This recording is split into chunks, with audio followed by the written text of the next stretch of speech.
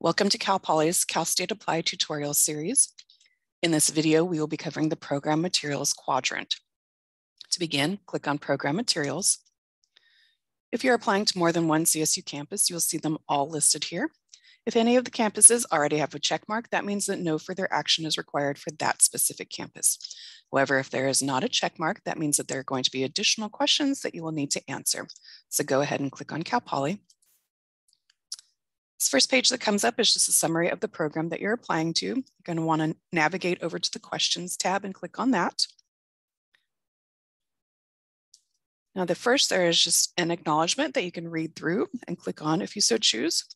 You'll then scroll down and read through and click on the Release of Contact Information acknowledgements. And then you'll choose your appropriate applicant level, which is a first year graduating high school, a transfer, or an international, which could be first year or transfer. For international, that's for the applicants who indicated when they were creating their account that they will need an F1 student visa or a J1 exchange visa. For the first year applicants, go ahead and click on first year. And then there are going to be two acknowledgements that you're going to read through and click on.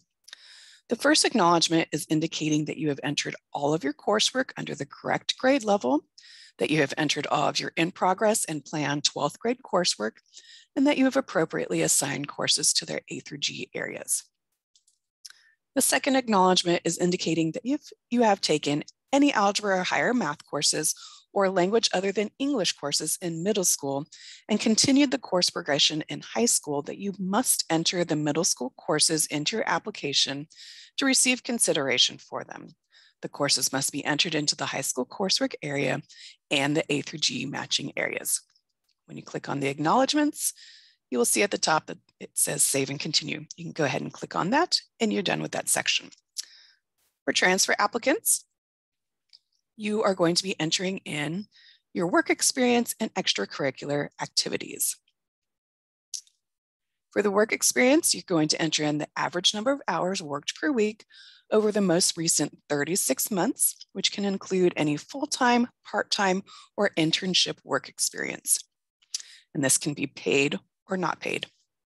You will then indicate if 25% or more of your work was related to your Cal Poly major of choice. And you say yes or no. For the extracurricular activities, you will again select the average number of hours per week that you were involved in extracurricular activities during the last 36 months.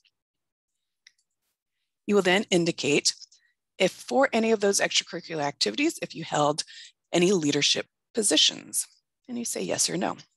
When you complete that, you can go ahead and click on Save and Continue. For the international applicants, you'll have the same questions as the transfers did, which is regarding recent employment and recent extracurricular activities. Again, you will just put the average number of hours worked per week over the most recent 36 months, and then indicate if 25% or more of your work was related to your major of choice. For the extracurricular activities, again, the average number of hours per week that you were involved in extracurricular activities during the last 36 months. And then you will indicate if you had held any leadership positions in these activities. You will then see that it says Save and Continue. Go ahead and click on that, and you have completed that section.